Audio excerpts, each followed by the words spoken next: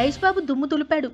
భారీ అంచనాల మధ్య విడుదలైన భరత్ అనే నేను మూవీ హిట్ టాక్ సొంతం చేసుకుని దూసుకెళ్తోంది. భారీ ఓపెనింగ్సే దక్కాయి. ప్రపంచవ్యాప్తంగా మహేష్ బాబు కెరీర్లో భరత్ అనే నేను భారీ ఓపెనింగ్స్ రాబట్టిన చిత్రంగా నిలిచిందని ట్రేడ్ వర్గాలు అంటున్నాయి. ఈ మూవీ తొలి రోజు 58 కోట్లకు పైగా వసూళ్లు సాధించిందని అంచనా.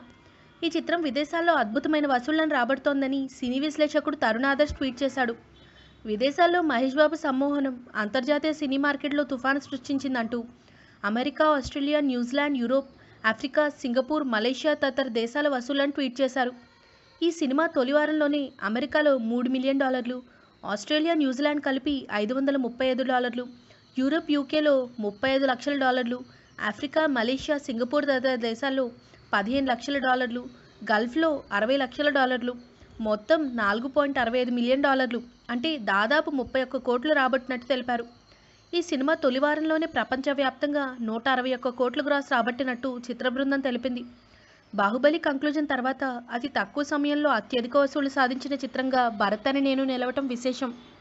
If you like the video, please like us and subscribe Tollywood Nagar.